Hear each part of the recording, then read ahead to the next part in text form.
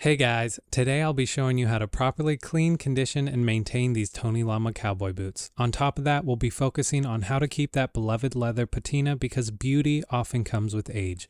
Let's get to it.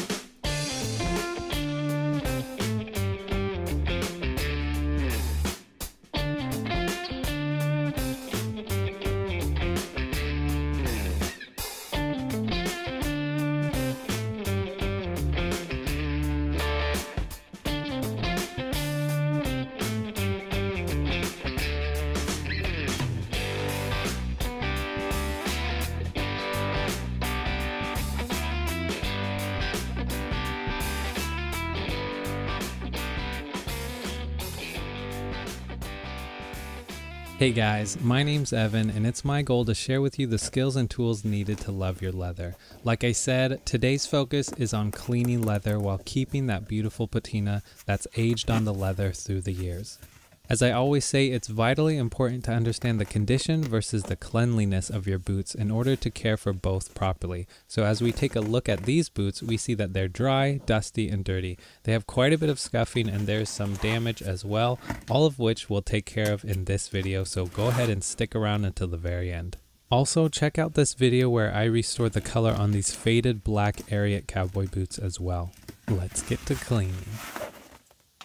Go ahead and grab your favorite cleaner for the job. I actually stopped using saddle soap, and if you'd like to know why, check out this video. I personally use ShoeMGK for all my cleans because it's designed for all types of leather, conditions with natural coconut and jojoba oils, and is effective every single time I use it. Now, as per the instructions, I'm not actually going to use any water because I want to further keep the patina, but I do want to give it a good clean. So I'll be putting some solution into a basin instead of on the brush because I want the solution to be on the tip of the bristles rather than inside the brush since we're not using water. From there, I'm going to gently, evenly, and thoroughly brush all throughout the boot. You'll start to notice that the leather is getting patchy, and this is because some of the leather pores are filled maybe with a conditioner or oil while others are not. This leads to some of the liquid passing through and bleeding into the leather fibers.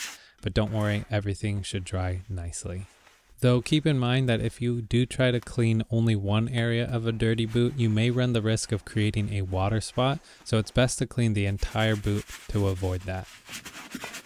Pro tip, in order to prevent liquid from fully absorbing into the leather, clean a section at a time and wipe off the dirty suds right after. Our goal here is to get off the dirt, dust, and any particles from our leather before we apply our leather balm. Where normally I would use ShoeMGK's leather cream on my cowboy boots, because we're looking to specially keep and maintain that beautiful patina, we'll be using a specially formulated boot balm that's even good on things like exotic leathers as well. And speaking of leather balm, we have a special surprise today. Our friends over at Chisos in Texas sent us some leather balm to use on our boots. And whether you have regular cowhide leather or even something more exotic like rattlesnake or croc leather, this balm is made for that. This boot balm is made up of carnauba wax and a proprietary blend of oils. I'm excited to use it for the first time, so let's get to it. I'm just going to apply the appropriate amount to lightly cover the entirety of the surface. I want to make sure I don't use too much all at once because I don't want to cake on the balm because it'll just turn out greasy. If you feel like the first pass left your boots dry, feel free to add more.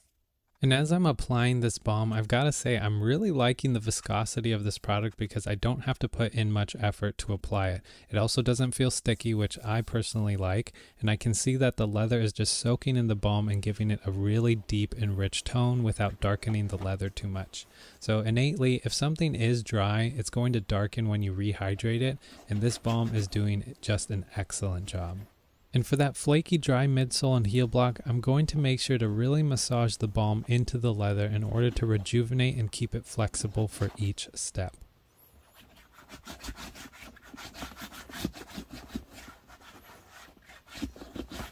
I am really loving the luster that this cream is providing. Have you guys ever used Chisos leather balm before, or maybe you own a pair of Chisos boots?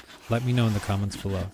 And for you veteran boot cleaners out there, what's your go-to leather cleaner and conditioner? I'm always curious to see how things work for you guys.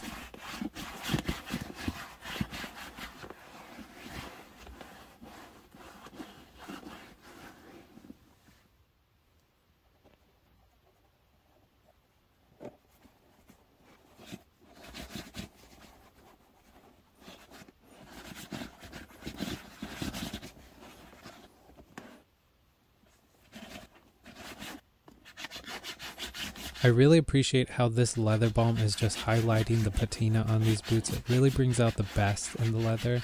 And I know you guys can't feel it, but the leather has gone from dry and ashy to hydrated and supple, which is phenomenal. And as I always say, and you guys will thank me later, fill out your leather. You want to do this because the creasing or cracking that begins to form around the boot when you bend down will be prevented, or at the very least slowed down as you wear your boots. I use plastic bags or recycled paper, but a good boot tree to fill out your leather, as well as something like a pool noodle to keep the shaft from bending, are great tools to keep your leather's shape. Okay, so I don't know if this has ever happened to you guys, but it seems like the faux leather trim wasn't secured properly during manufacturing and eventually popped out. So we're going to easily fix that with some glue. So I'm just going to trim the excess and apply small amounts of super glue. I chose super glue because I need it to dry quickly, as well as that this portion is small and doesn't need to bend or flex often. If it were, I would use something like Fiebing's leather cement because it's made to flex with leather. You want to make sure not to get any of the glue onto the leather itself, but just begin to apply the appropriate amount so that the surface is coated in glue. If you put too much glue, it's going to ooze out when you close up the leather, so make sure to put less first. Once all of that's done, I'm just going to begin to massage the rim back into place using any type of clamp to help me keep down the rim as the glue dries.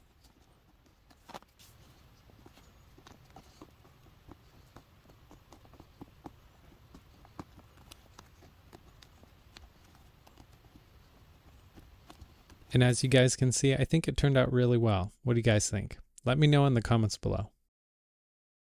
Awesome, so our very last step is to thoroughly and evenly disperse all of that balm on the boots after it's dried for about 30 minutes to an hour. And I'm using a horsehair brush and moving in a vigorous back and forth motion. Pro tip, as you vigorously brush, don't push down hard onto the leather. Just barely touch the surface and that's going to produce the best results. Alright guys, that's a wrap. Here is our boot when we first started, but before we see the results, if you guys enjoyed the video and got some valuable information, please support my channel and subscribe to see more videos weekly. Do your friends and family a quick favor and share the channel with them as well. A quick shout out to our sponsor ShoeMGK for providing us with amazing products that help us clean anything from sneakers to cowboy boots. If you guys want the results that I get, go ahead and use my code AVUMMIES for 20% off and free shipping on their website. Also, don't forget to check out Chisos Leather Balm as well as their boots.